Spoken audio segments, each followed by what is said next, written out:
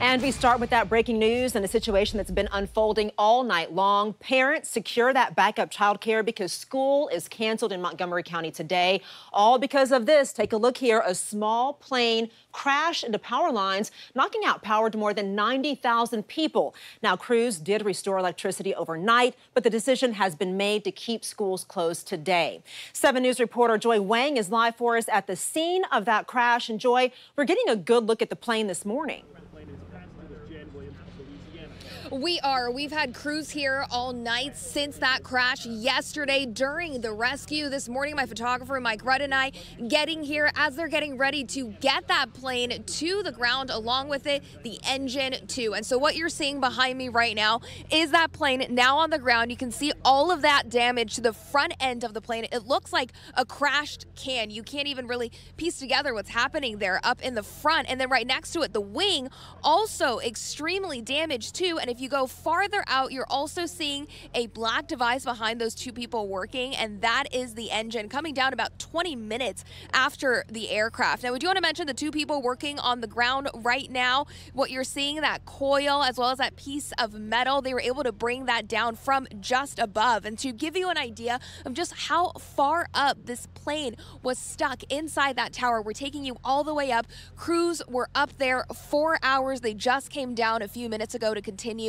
working on repairing that tower, but that is just how far up that plane was crashed in. Two people stuck in there 4 hours as a crowd of people out here watched and prayed. Now, first responders say crews got here about 5:30 yesterday afternoon after reports of a plane crashing into a power line. And you can see just how foggy those conditions were really for hours, making it difficult to not just see the plane dangling 100 feet in the air, but also rescuing those inside. Maryland State Police tell us the pilot is 65-year-old Patrick Merkel from D.C. and the passenger, 66-year-old Jan Williams from Louisiana. Now, at first, those two people, they were on the phone with dispatch. Then they had to conserve battery with periodic phone calls with rescuers actually on scene, checking in every 30 minutes. Around midnight, crews were able to secure that plane with both patients taken to the hospital with serious injuries shortly after 12:30.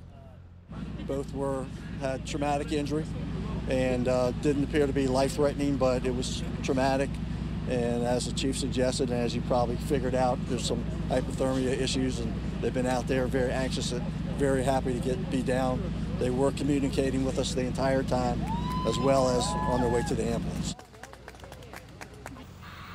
And as you heard in that soundbite just now, people cheering because of all of the efforts from those first responders. About 2.5 hours after that rescue, just before 3 o'clock this morning, with those foggy conditions clearing up, crews were able to bring that plane down, untangling the engine from the power lines shortly after. Maryland State Police, the FAA, and NTSB are investigating. For a while, about 120,000 people living in the area did not have power, but early this morning, that power was restored. Now, back out here live, we are hearing them again working on that piece of metal that came from the tower, and we've been hearing that noise, and we've been seeing crews really working around the clock. Power, even though it has been restored, they of course are still trying to work on getting this tower and those power lines up and running again. You are seeing the plane behind me, a lot of crews, a lot of different agencies working together to not only rescue the people on that plane, but also continue the work